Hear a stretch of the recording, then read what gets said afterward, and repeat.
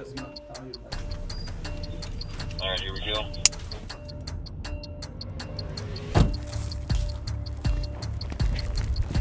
Oh, there's someone right there. There's someone right there. Call the police! Open the door! I'll get the dog. Just get it open.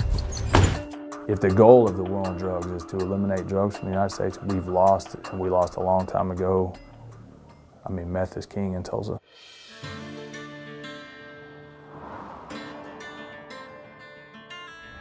Oklahoma is a neglected front in the war on drugs, the epicenter of a battle with a forgotten foe, meth. The reason it's so prevalent here is because per capita, Oklahoma is kind of poor. So it's real easy to get a drug that you can make. And here in Oklahoma, no matter what town you go to, there's somebody there that's cooking meth. I grew up in Bartersville, Oklahoma. It's about 40 miles outside of Tulsa. Started off as a weed dealer in high school. From that, I realized that I could make a lot more money off methamphetamine. Then from there, I decided, oh, the best idea is to start making this stuff. I'm 38, and I've been sober for almost 9 years now. Do you feel like that hasn't slowed down the appetite for meth here? No, it ain't slowed down one bit. During the height of Oklahoma's meth boom in 2011, Tulsa police encountered more than 400 highly volatile shake and bake meth labs. But after the state began regulating the sales of Sudafed, meth labs were drastically reduced, but the demand for the drug wasn't. When we started controlling pseudoephedrine in Oklahoma, almost overnight you started hearing about shipments of ice coming in from Mexico. Confused by the slang? Mike can interpret. Okay, meth, crank, crystal, that's all the same thing. You have ice, which is more like a crystal. You know, so some people call it crystal. It's really all who you hang out with, what the name's gonna be. Again, it never went away, just the sourcing changed.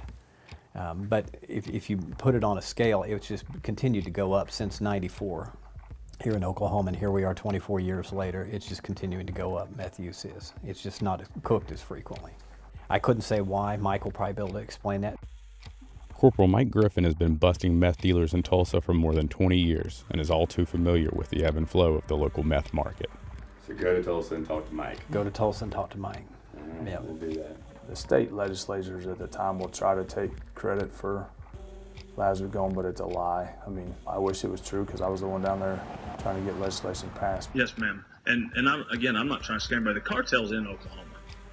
All we're going to do is we'll eliminate a drug that they don't supply in mass quantity in Tulsa. I'm told they do in other parts of the state. And they will start supplying meth to Tulsa.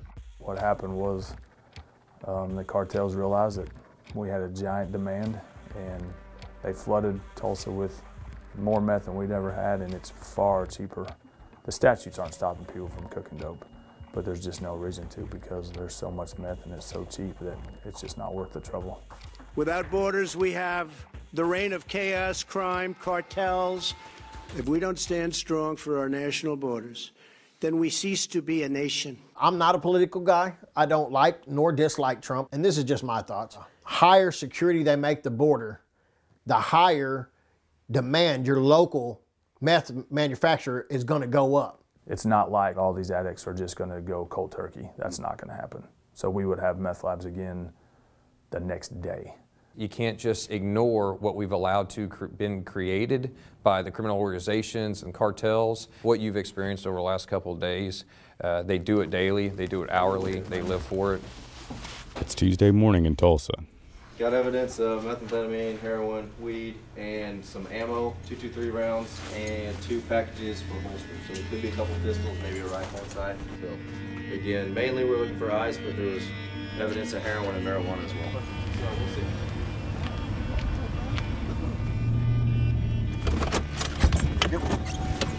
He's dipping back in. Tulsa Police Search Warrant, get your hands up! This guy had a gun on him right off the bat. Come outside with your hands up and open. Who else is in there? Let's take that. I got it. Okay, we'll work this one. That dude ran outside. That door's open and they ran outside. Huh? Shoot you with pepper balls or something? Shit sucks, doesn't it?